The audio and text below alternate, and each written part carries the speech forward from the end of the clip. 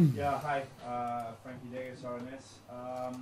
Argentina, through Rugby Championship, we played against them many times, so we both know them very well.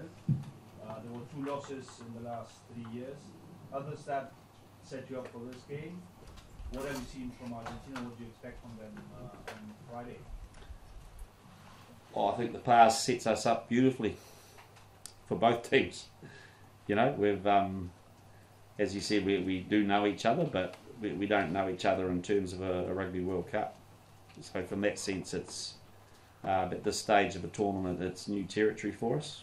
And as we've already seen, Rugby World Cups are very different. But all that we've learnt is we've learnt to greatly respect Argentina and for them playing for their country. It clearly means a lot.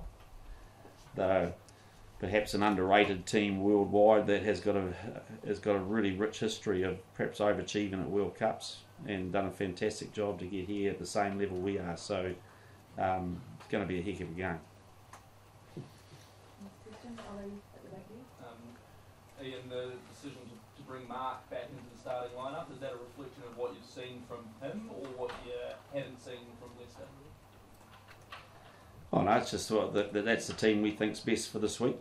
Mark's he's done his time, and like I said at the time, it's he'd made a mistake. He accepted what was happening, but you don't linger in that space. And he's been a form winger through this tournament for us, and we really got a lot of faith in him and believe he's in a good place to play this game. I really enjoyed Leicester's game, and I thought he did a lot of what we asked him to do last week, and he should be proud of that. And it's a tough selection, but just think it's a chance for us to get Mark back on the park, and I know he's excited. Sorry, we'll come back to you, Ollie. We'll go to Martin Bidwin on the right. Question for both of you. There's a bit of a song and dance made in the Irish media post that match about Rieko making an air cup gesture towards the fans. Now, I think most normal people would realise that that's just a bit of sporting banter.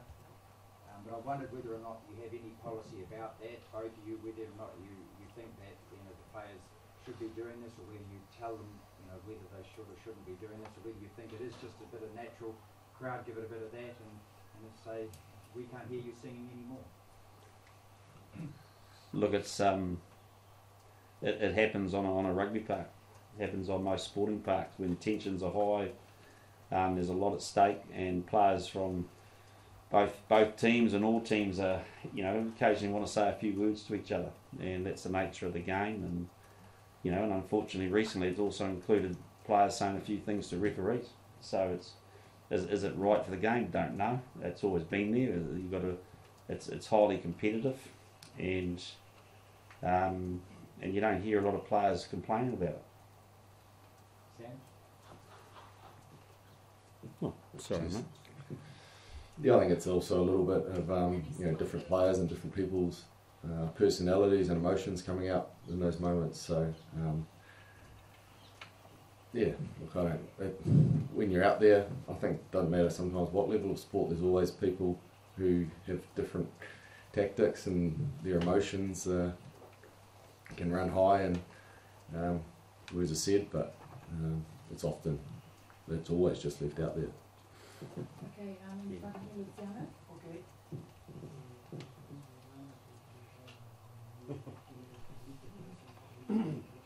Different to the Irish game when it was uncertain who was the team favorite to win. It's not the same case for Friday. How do you feel going into the game? Knowledge as a team to win, and how do you think ellos or los Pumas and where will los Pumas make it difficult for you guys, captain and coach? Firstly, you've never heard us say we're favourites, so that's your language, if that is indeed your language. We're in a World Cup semi-final. We know that these games are do or die, they're finals, and whoever's got to this stage has done that because they've they've beat some really good teams and played really, really well, and that's how we're treating this game. And so we know we're going to have to be, we're going to have to improve our performance, because the stage gets bigger and bigger at this time of the tournament, and you've got to grow your game, and that's our strong focus. And the fact is that we know that, and we said it before the Irish game, and is that it's the best team on the night that wins it, and we know Argentina has done that to us. So, but we're not buying into anything about favouritism or underdogs or whatever it is. It doesn't make any difference to us. We know we have to perform at our best, and that's the only way we're approaching this game. I probably don't really have too much to add to that. Okay, we'll That's the go first time he's listened to me for a while. over here. Sorry, could you just introduce yourselves? Sure. Gabriel Clark, ITV. One for Sam, please. Sam, you've been through a lot in the last couple of years. What's the quality you pride yourself on that you need first from now on?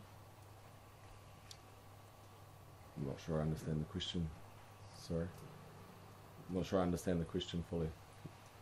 In terms of the quality that maybe you want to see in the team and you represent yourself as a player that you need to see now from the team? Yeah, right.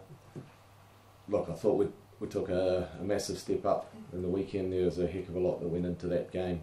But we're at a crunch time in a tournament now where what we delivered last week may not be good enough this week. So our drive is to prepare as deep as and as well as we did last week, so that we can go out and put in a better performance, and that's personally and as a team. So that's been the focus this week, is to whatever we did last week, let's try and do it a little bit better this week.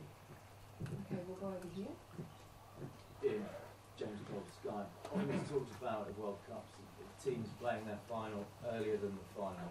You guys need to go deep against Ireland. How confident are you that that hasn't happened with you guys?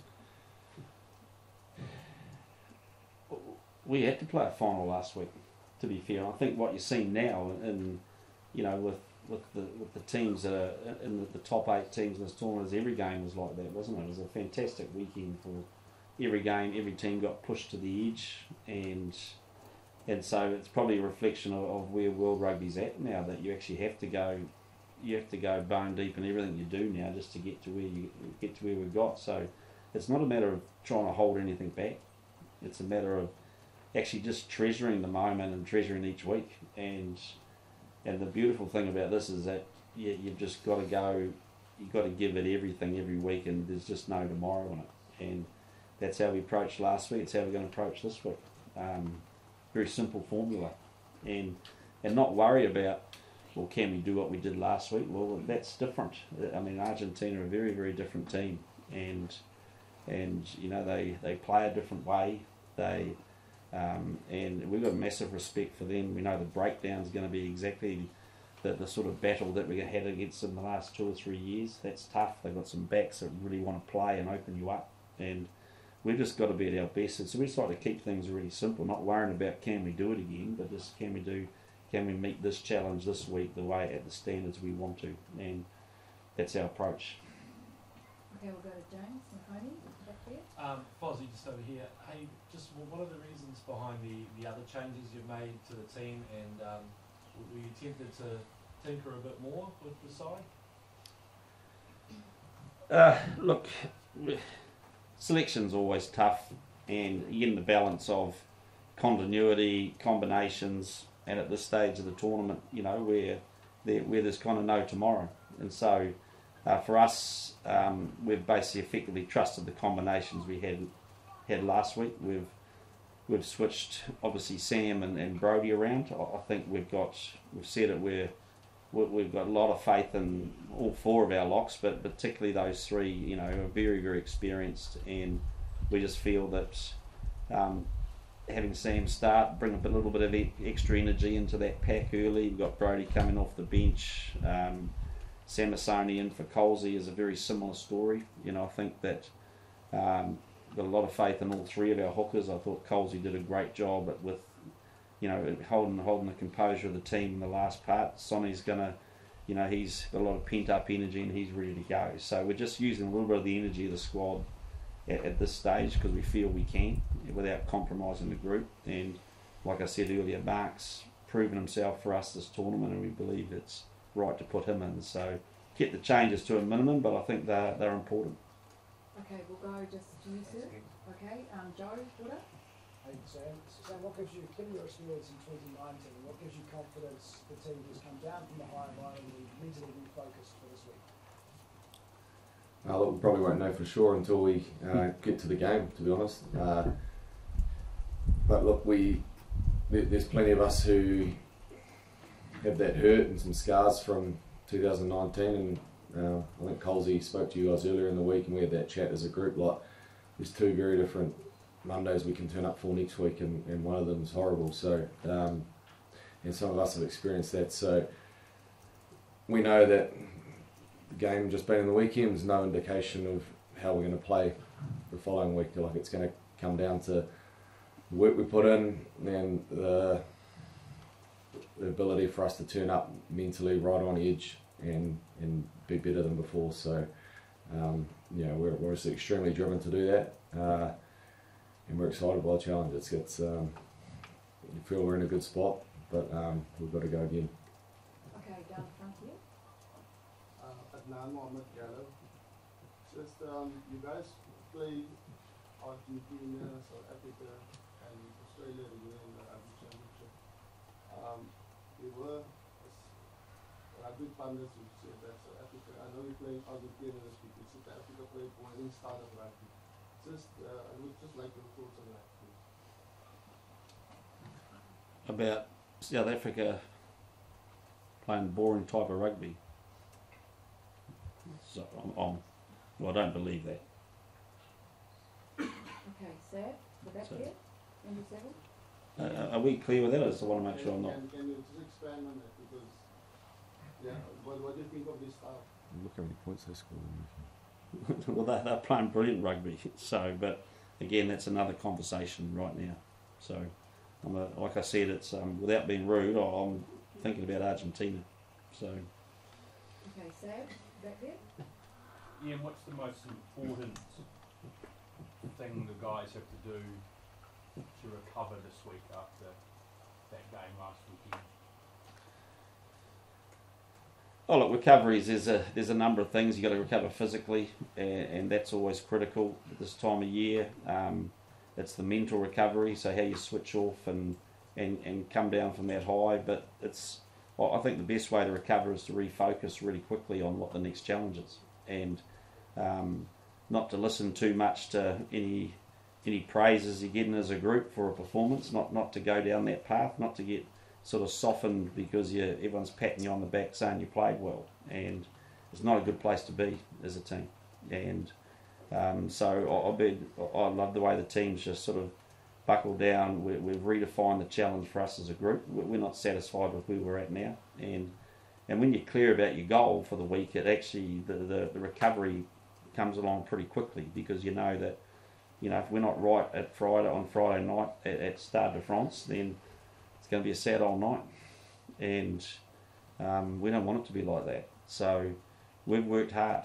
We've got amazing support from our country behind us, and it's been phenomenal, the amount of messages and everything that's gone on behind the scenes. We know we're playing for a country and a fan base, and we want to do them proud. So we're really clear, and we know there's no excuses on Friday night for lack of recovery. It's all about treating this occasion with the respect that it deserves. Okay, we'll go to Mark Hinton and then Liam. Ian, you've been part of 2 World Cup semi-finals, and they've both been really tough affairs. You won one and you lost one. Is there a particular dynamic around a semi-final, and in your experience, what is that? And what makes them such tough games?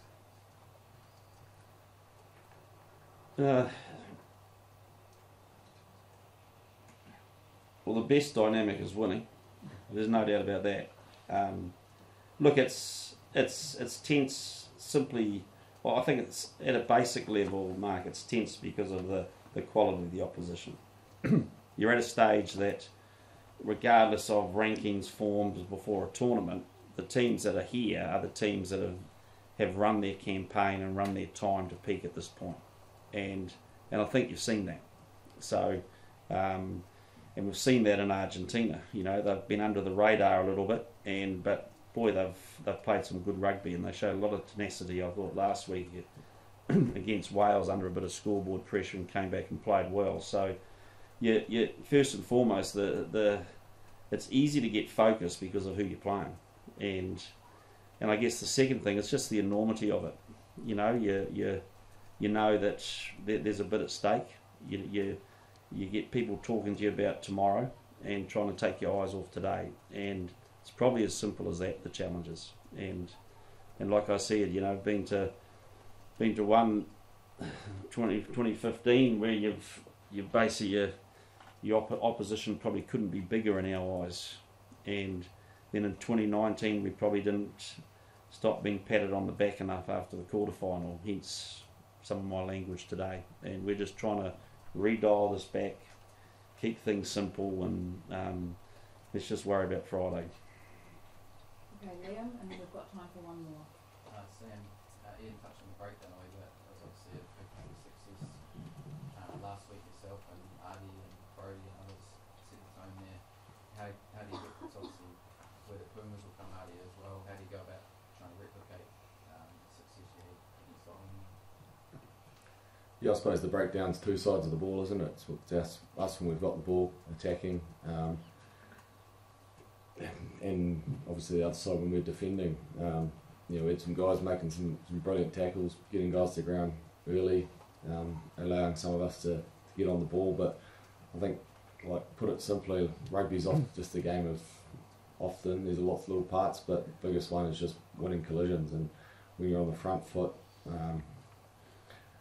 winning those collisions, it makes things that much easier. So, look, we've got a full pack from 1 to 8 that can carry the ball really well. And we've just been working hard on sort of defining that area for us and making it a real strength. And yeah, our challenge is to get out there and back it up again, because it's an area that we certainly pride ourselves on these days.